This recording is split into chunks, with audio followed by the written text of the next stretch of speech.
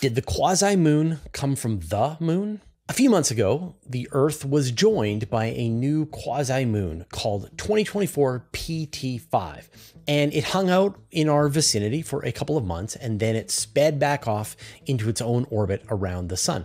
And this happens fairly frequently. We've known of about 10 quasi moons within the last few decades, and so every now and then, a new quasi moon shows up, hangs out with us for a couple of months, and then takes off again. Now, PT5 was only 10 meters across, and when it reached its closest point to Earth, a lot of the world's biggest telescopes turned and observed it as best they could. And they were able to see the reflected light coming off of the asteroid and get a sense of what it's made of and what its surface is like. And what they found is that it has a rocky, silicate-rich composition. And this then rules out one possible theory, is that it might have been like an old booster rocket that was captured in solar orbit. But the chemical composition of the surface was actually very similar to the surface of the moon.